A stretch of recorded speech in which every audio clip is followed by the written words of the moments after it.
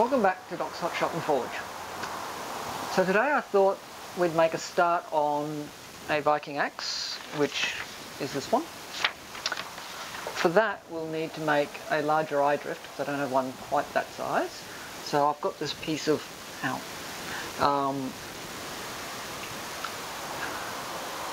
strong back from a 1800s plow, which, as it turns out, unlike the other one, which I've got a couple of these plows that I'm gradually using up, appears to be actually made out of steel. So this will actually make a good long-lasting drift, as opposed to if it had been wrought iron, which is what I was actually aiming for. So this will be an interesting little forge out. It'll also make for smaller hammers and so on, odd shaped drift if needs be. Hoping to get maximal size being about 50 by an inch, so 50 millimeters by 25 millimeters, or 2 by 1 at the top of the struck end, so I can drive through and make some large eyes for things like adzes and so on. It won't be quite the traditional adze shape, be a bit more rounded than usual, but for one or two projects that should be fine. So let's get this hot. So step one for this part of the project is to forge out the little half bolt hole that's left in there. So we've given it a quick brushing just to smooth it down some. So we'll start that by doing this.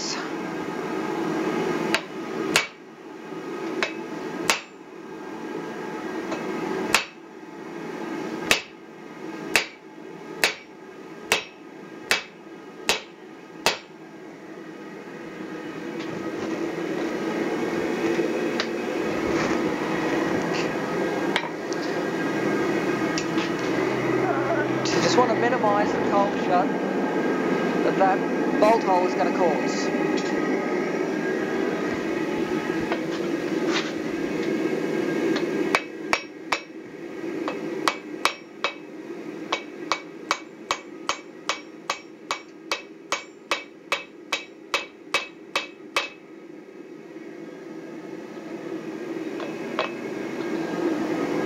Now we've got it flaring out a little bit more.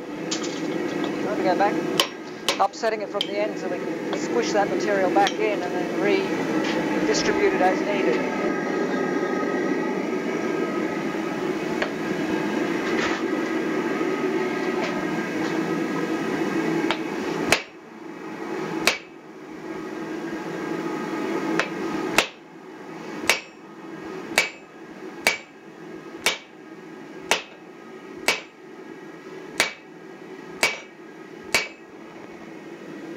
I almost got rid of it.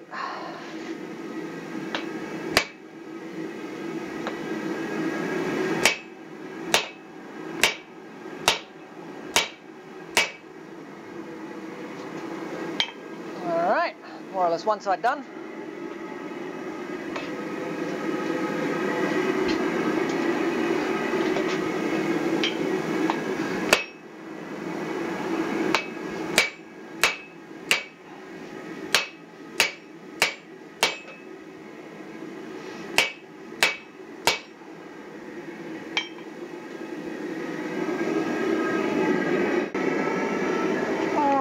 Let's start reducing it in dimensions.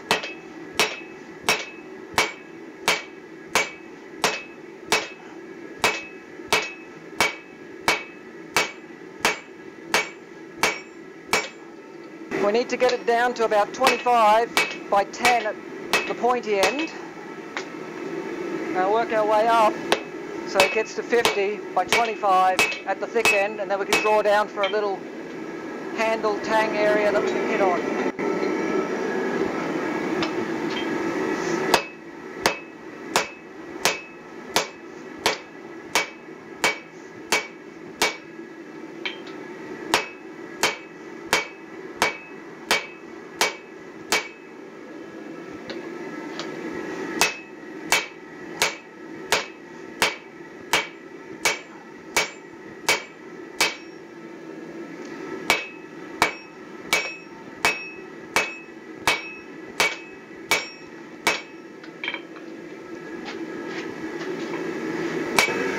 going to be a fair bit of that. So yeah, I will bring you back in when I'm down to...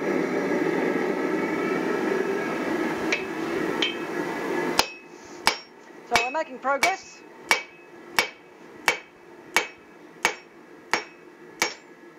The tip is down to width. Trying to keep it as straight as we can at the moment.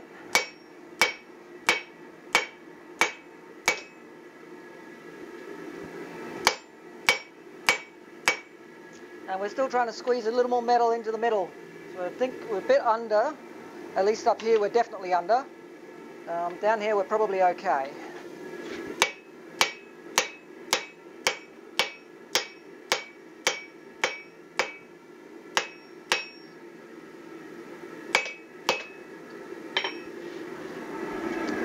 So the tip is 24 by 14, so we've got a little bit of width to lose there.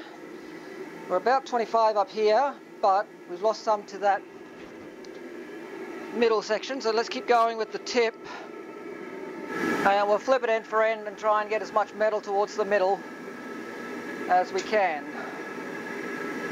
If this wasn't steel, I'd quench the rails to leave the center soft and then upset down into it. But because this is steel, that's not really an option. At least not one that's going to bear good fruit.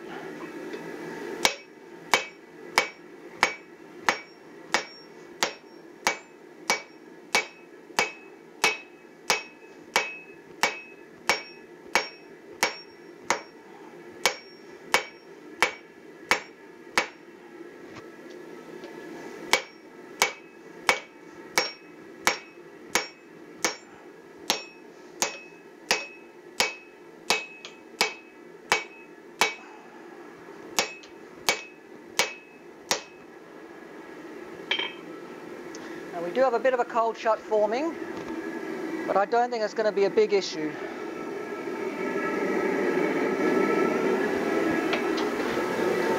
What I'm about to do, I do not recommend that you do this.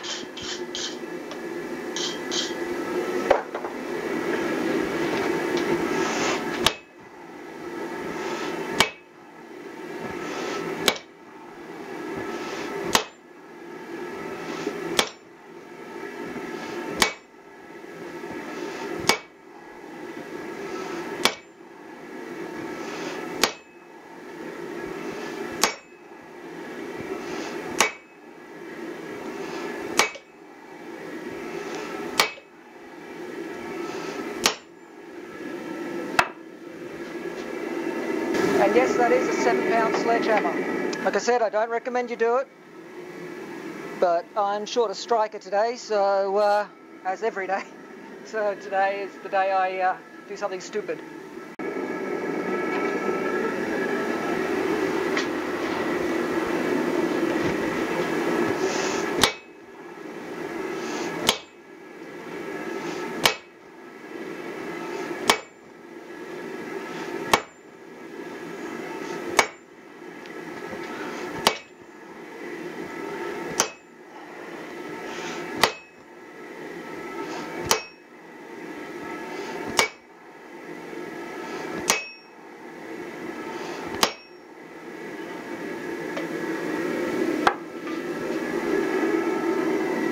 If anybody's up for a bit of a workout, you're welcome to swing by.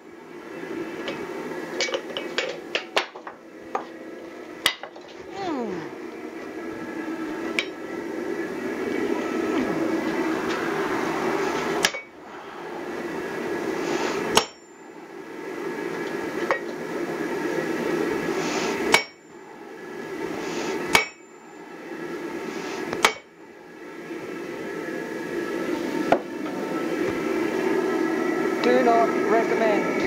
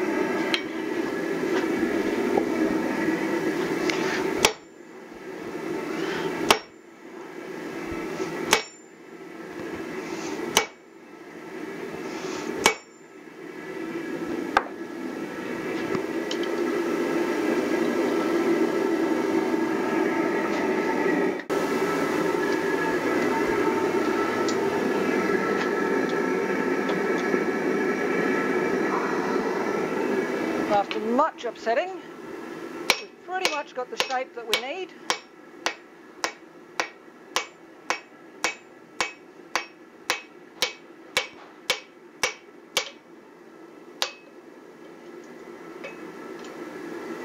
The hard part is keeping a good grip on this thing now. It's starting to round up.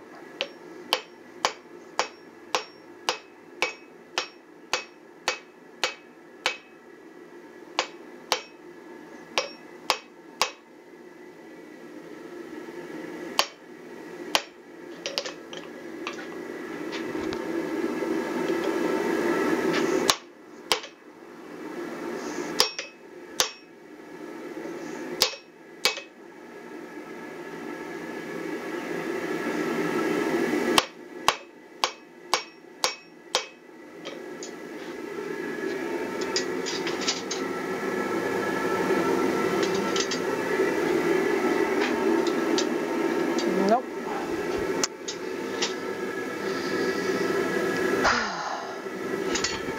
It might just be the best ones I've got for the job.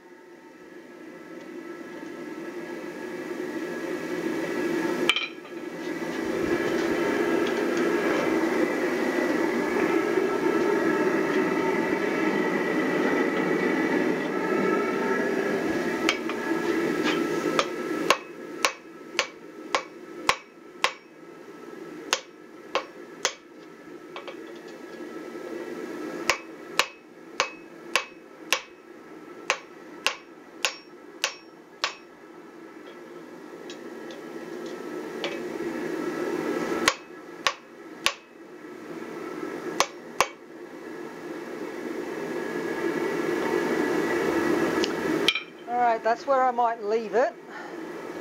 Do the rest by grind and weld. I'm going to have to weld to fill in that groove. There's just no way I can manually squish that metal in there, which disappoints me no end because it's going to be slightly problematic. But anyway.